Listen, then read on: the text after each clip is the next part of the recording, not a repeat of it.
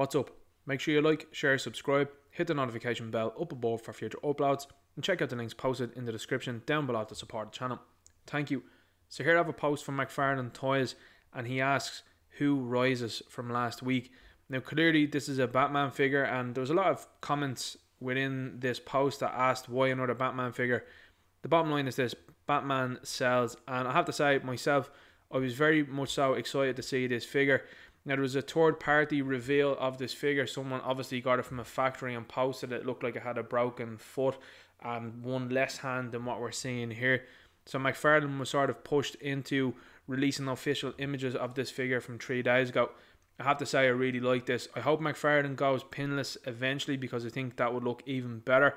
And I really do think that he's listening to fans about the torso sculpt being very much so linked in with the hip section, and that it's not a massive torso and a massive cut. I think that this looks really good and very cool, and this is something that Todd's going to excel at. He's going to excel at monstrous looking characters, but that wasn't it.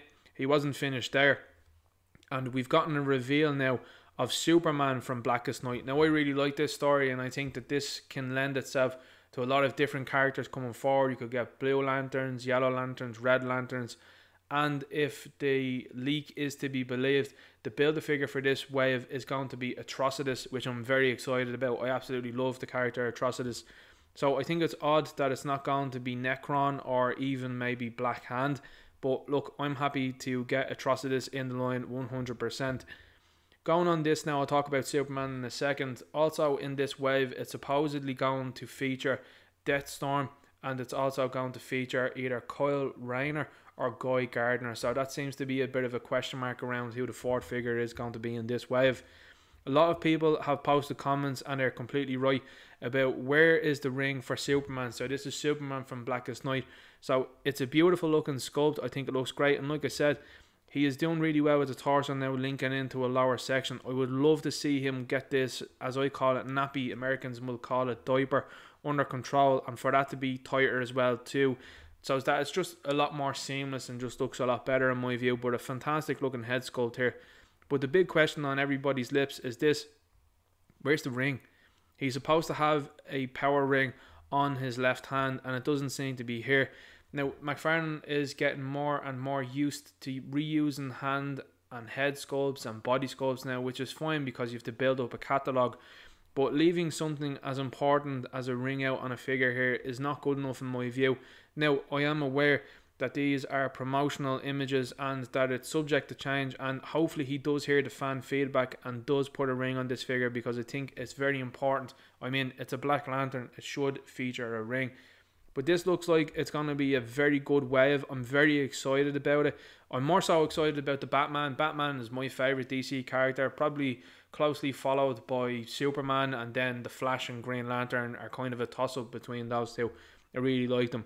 But I'm delighted to see more Lantern figures being inducted into the DC Multiverse, because I'd love to see more Red Lanterns, Yellow Lanterns, even Larfleeze. I think Larfleeze would be excellent, and it would do very well under Mcfarlane's brand, given what he looks like.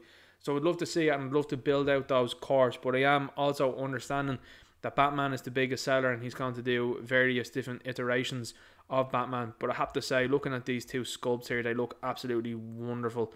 I really do like that Superman one. I think that that is just horrific looking as a portrait, and I think it'll be fairly scary looking on the shelf, particularly with those red eyes. I think he's done really well with those. I'm looking to see the rest of the wave. I'm looking forward to see the rest of the wave.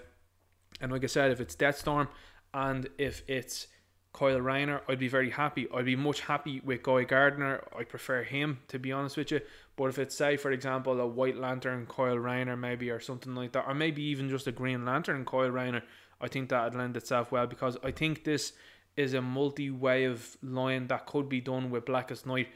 The possibilities for this are endless, and I think a lot of fans out there will like it. But I'd like to see the sculpts being updated, the articulation being updated. I wonder if he's going to give us a tie cut here. I personally hope he doesn't, because I don't really like tie cuts, because I think it breaks up the sculpt. But if there's a twist going here at the hip, that's absolutely fine. I hope we get multiple pairs of hands as well, and maybe even a construct for each figure. maybe that's something that's going on with the Superman figure and might be coming with a construct. And I think that would be exciting too if these figures came with constructs, and he could lend himself to doing some really out there constructs. So if they did this for the wave 1, and then maybe with wave 2 had like Black Hand and build a figure Necron, and then had even like 2 or 3 waves to build that Necron because he's quite a large character, that'd be absolutely fine. But this is a good start to it, and I'm absolutely hyped to see Atrocitus. I'm very much so looking forward to it. So anyway, that's the 2 new reveals from the DC Multiverse that I'm very hyped about. I'm looking forward to this. I'm 100% on board with this, and I like the fact as well that he's hiding the ball joints here a lot more with the likes of the forearm guards that he's doing lately. I think that this is wonderful. Very much so looking forward to this. So anyway, what do you think of these figures? Are you excited to see them? What do you think about the ring currently being omitted from Mcfarlane? Do you think that it's worthwhile people contacting them on the likes of social media, letting them know? Do you think that we'll see a change? What do you think about the build figure being Atrocitus? Would you have rather seen Necron? Would you like to have seen Black Hand in this wave? What do you think about the possible leaks of Deathstorm and Kyle Rayner being in this wave? What do you think about that? And what other lanterns would you like to see be included in the DC Multiverse line? Let me know in the comments. Make sure you like, make sure you share, make sure you subscribe to the channel. Check out those links posted in the description down below the support channel. Due to the limiting of the truth on this platform, make sure you're following me over here on Odysee and on Rumble. Thank you. Make sure you're following me over here on Gab at ninja_knight and over here on Gettr at the_ninja knight.